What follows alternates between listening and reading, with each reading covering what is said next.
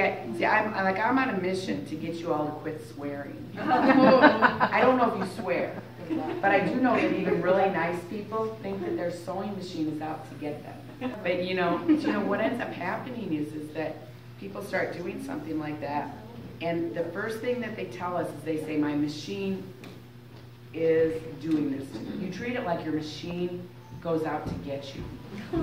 Every time we hear, she's a diva, right? And then when we say, did you change the needle? Well, we don't change. Here's why we don't change the needle. Why do you not change the needle?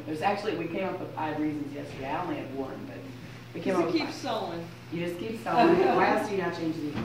You don't stop and think about it. You don't stop and think about it. Those are new ones too. Cost. Okay, yeah. Why else? Once it's broken. Okay, that's the number 1 reason. It isn't broken. You are sure that you only change needle when you break it because you're afraid once you change a perfectly good needle that the next one is going to break. Yeah. And you're going to have thrown out the other one. You're going to throw it into like a mayonnaise jar or something like that, and you're not going to dig through and look for that. Because honestly, a needle, and I disagree with you. A needle is the cheapest thing. How much are needles per pack? $2.39. But even here it says $2.39. You buy 3 packs, 1 of those is free. So Paul's gonna figure out the math on that, but it's pennies. It's pennies, you guys. I mean, it's a quarter. It's just now. Okay, so there's number 1 reason how you quit swearing, and the reason you don't change the needle is you're sure the machine's out to get you. Okay. The next thing is that I have been sewing since I'm 6 years old, so I have nothing else to learn. I am going to tell you that the most interesting older people that you meet never stop learning. The most difficult older people that you meet say things like, I've been sewing since I'm 6 years old and I have nothing else to learn.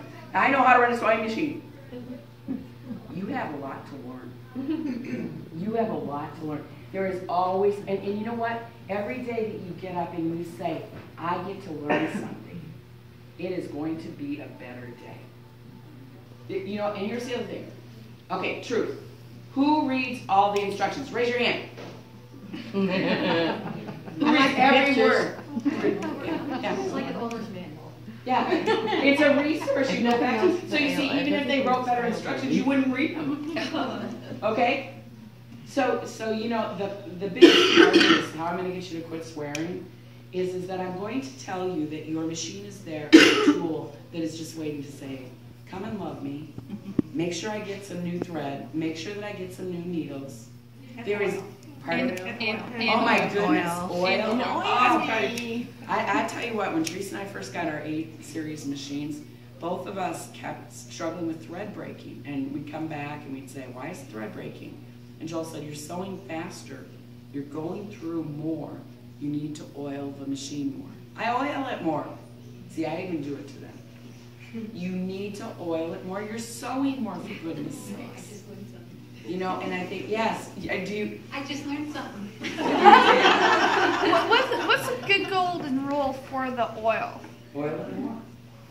Don't oil it when you're at the end of your sewing. Oil at the beginning. If you oil it at the end of your sewing, it pools. Is once a day okay, or do you think even more than that? I don't know how much you sew. Oiling your machine affects your thread breakage. I know. The thing is that we go to ourselves and we say, the thread is breaking. Why would I have to oil my machine? I'm going to tell you, you need to start believing in Santa Claus again. Just oil the machine, for crying out loud.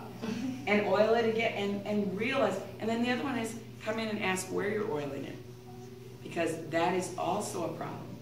There are people that we know who have oiled their machine in that hole in the arm on their machine. That hole is a screw hole to screw in an accessory.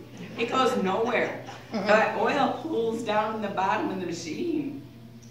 The techs clean it out and they just think you must just oil your machine a lot and as much as be flying around in there. Okay, so the answer to that is if your thread is breaking, that's part of your oiling machine.